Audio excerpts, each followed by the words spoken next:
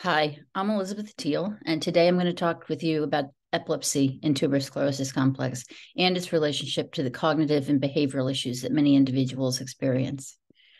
First, to review the anatomy of the brain in tuberous sclerosis complex, and this is an axial image. I mean, an image going this way of an MRI of a person with TSC, and we're looking up from the individual's feet. So this is the left side of the brain, and this is the right side of the brain.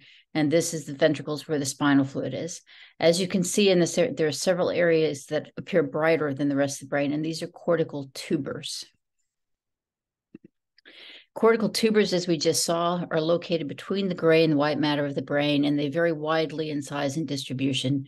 And we know that tubers are areas of the brain that develop unusually. So they form during gestation, and so therefore the tubers an individual with TSC has, they're born with. They do not grow, they're not tumors, but they're tubers, areas that develop unusually. Again, looking at that same image of the brain in the ventricles, you can see this little blob here, and that is a subependymal nodule. And subependymal nodules, we know, occur in about 90% of individuals with tuberous sclerosis complex. And as we saw, they're located around the wall of the lateral ventricle. They most commonly occur in the vicinity of the foramen Monro, which is a little canal in each lateral ventricle that the spinal fluid flows through and circulates. And as we know, if they grow in that area, they can block the flow of spinal fluid, and those are then called subependymal giant cell tumors. Subependymal giant cell tumors typically occur in childhood, and for reasons we don't really understand, lose the propensity to grow around the age of 20 to 25. If they grow and block this flow of spinal fluid, typically you get symptoms of increased pressure in your head, vomiting, headache, etc. But the presentation can be much more subtle. And this is the reason that until the age of 25, it's recommended that individuals with TSC have annual brain MRIs or imaging looking for the growth of one of these. And then this is an image, an MRI scan, again, an axial image. Here you can see a subependymal nodule in the posterior horn of the lateral ventricle, which is calcified, which they also invariably do by late adolescence, early adulthood. And then here, right in the region of the foramen Monro in the right ventricle, you can see a subependymal giant cell tumor. So then that's the anatomy of the brain in TSC. And now turning to focus on epilepsy and what we consider the natural history, what occurs with epilepsy during an individual's life. We looked at this several years ago at the Herscot Center and found out of the patients we had seen, 85% of individuals with TSC had a history of epilepsy. 70% have seizure onset the first year of life. And as we know, a third of children with TSC will develop infantile spasms, a type of epilepsy in early childhood that is often associated with subsequent intellectual disability. Of those children with TS who develop infantile spasms, a third have normal cognitive outcome. And we also know that if children do develop infantile spasms, vigabatrin is the first-line therapy and particularly effective in children with TSC.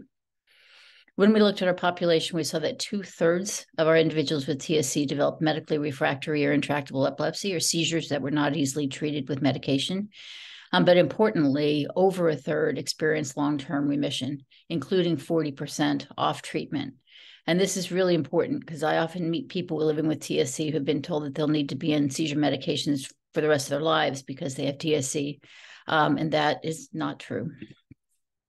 So the treatment of epilepsy in TSC in 2020 and beyond, anti-seizure medications remain our first-line therapy. Seizures in TSC have a focal onset, so most of our medications could work. And there is some anecdotal experience on the efficacy, particularly of the newer drugs. And as many of you know, in the past 10, 15 years, we've had 10, 15 new seizure medications. However, there have been no controlled comparison trials comparing one medication to another, and in epilepsies, including in TSC. As we said, we do know that vigabatrin is the drug of choice for infantile spasms in TSC, but we know there are possible side effects of that medication. And then we'll talk briefly about the mTOR inhibitors and cannabidiol and their role, for as you know, both of these treatments are now FDA approved for the treatment of seizures in TSC. But what when medications don't work? We know that dietary therapy can be very effective. Both the classic ketogenic diet as well as low glycemic index treatment, which we developed at the MGH about 20 years ago. Vagus nerve stimulator can be very effective. And also there's an emerging role for responsive neurostimulator, RNS. And for many individuals with TS who develop refractory seizures, epilepsy surgery can really be a very effective treatment. And Dr. Richardson will be talking about that during this meeting. There's a lot of interest now as their role for prophylactic treatment. If we know a baby has TSC, can we do something to prevent the seizures from developing? And there's also a lot of interest in possible genetic therapy approaches, and Dr. Brakefield will be discussing that during this meeting. So turning to the mTOR inhibitors, first everolimus or Afinitor. Now, the trial that looked at epilepsy in this enrolled 366 TSC patients ages 2 to 65, so children and adults with treatment-resistant epilepsy. And there was a baseline period that individuals had to have a certain number of seizures to be eligible. And then people were randomized 1:1:1 to placebo, or not active medication, or high dose or low dose. The medication was titrated up over 6 weeks and then 12 weeks on a maintenance dose. And we found that this trial was positive in that those on treatment had a significantly, statistically significant greater reduction in seizures than those on placebo. So the side effects in this trial, the adverse events, were very similar to what we saw in all the other trials in clinical experience with the mTOR inhibitors: stomatitis or mouth ulcers, mouth sores, diarrhea, vomiting, nasopharyngitis, upper respiratory infection, fever, cough, or rash. So very similar side effect profile as is seen with these medications. And this trial, as you know, led to, in April of 2018, the FDA approval of everolimus for TSC-associated partial onset seizures in adults and pediatric patients 2 years and older. So the first medication specifically approved by the FDA for treating seizures in tuberous sclerosis complex. Then turning to cannabidiol, and this was the trial of Epidiolex or CBD for seizures in TSC. And this trial enrolled 244 TSC patients ages 1 to 65 years, again, pediatric and adult, with treatment-resistant epilepsy. This included a 4-week baseline, and people had to have greater than 8 seizures to be eligible to enroll in the trial. And this also randomized to 3 arms: placebo, 25 mg per kg per day or low dose, or 50 mg per kg per day or high dose. And importantly, about a quarter of the patients that enrolled in this trial were adults. This trial included a 4-week titration of going up on the medication and then a 12-week maintenance. And the primary endpoint of this trial, what we wanted to see was what the percent change from baseline in the number of TSC-associated seizures was. As you can see on this graph, this trial also met its primary endpoint, as both the low dose and the high dose had a statistically significant greater reduction in seizures than those on placebo. The adverse events or side effects in this trial were also very similar to what we've seen in the other trials with CBD and seen in clinical practice, including diarrhea, vomiting, constipation, fever, some elevation of liver enzymes, particularly in those patients also taking Depakote or valproic acid, as well as sedation, decreased appetite. And this trial led to, in July of 2020, the FDA approval of purified cannabidiol or Epidiolex for the treatment of seizures associated with tuberous sclerosis complex in patients 1 year of age and older. So now 2 medications with a specific FDA approval for the treatment of seizures in TSC. Then turning to the idea of prophylactic therapy, and is that a reality? And this is the trial that was done in Europe. There's an ongoing trial in the United States looking at this as well. But this was the European EPISTOP trial that enrolled 94 babies with TSC who did not have a history of seizures. And these babies, after being identified as having TSC, had monthly EEGs. And vigabatrin was started after the first electrographic change or clinical seizure, or identification of abnormalities on the EEG. And 54 infants started on vigabatrin prior to the seizure onset. And what was seen with this trial is that the time to first seizure was longer. If babies were put on vigabatrin to try and prevent the onset of seizures, they're much longer, 3 times as long before the first seizure as those that did not receive therapy.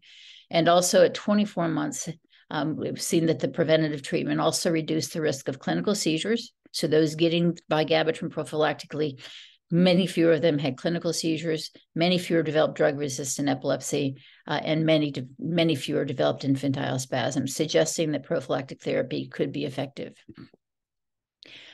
But we also know that with TSC, it is not just the seizures. And our group at the Herscot Center, as well as many other people, has spent a lot of time looking at the association between epilepsy and the other neurologic symptoms of TSC. And we know that the presence of refractory epilepsy and a history of infantile spasms are significantly associated with cognitive impairment in TSC, autism spectrum disorders, as well as the psychiatric disorders or TAND, including self-injurious behaviors and sleep disorders. And therefore, I think all of us would believe that it's very crucial to control epilepsy in individuals living with TSC. But there's much we need to know about epilepsy and TSC. We don't know why people with TSC develop seizures.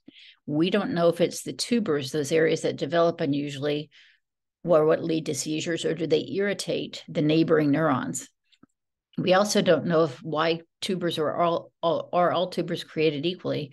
We don't think so. Many individuals with TSC have several tubers in both sides of their brain, but oftentimes it's only one tuber that's associated with the seizure focus.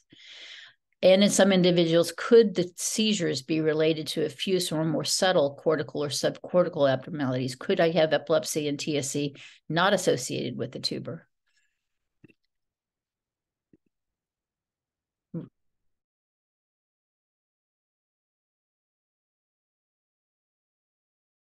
We also don't know if individuals with TSC, some are particular risk of developing seizures. So our group at the Herscot Center and many other groups worldwide are spending a lot of time trying to better understand and characterize the relationships between the tubers, the seizures, the interictal discharges on EEG, the genotype, what mutation is it, TSC1 or TSC2, and cognition, the behavior, psychological, TAND issues at TSC, and autism.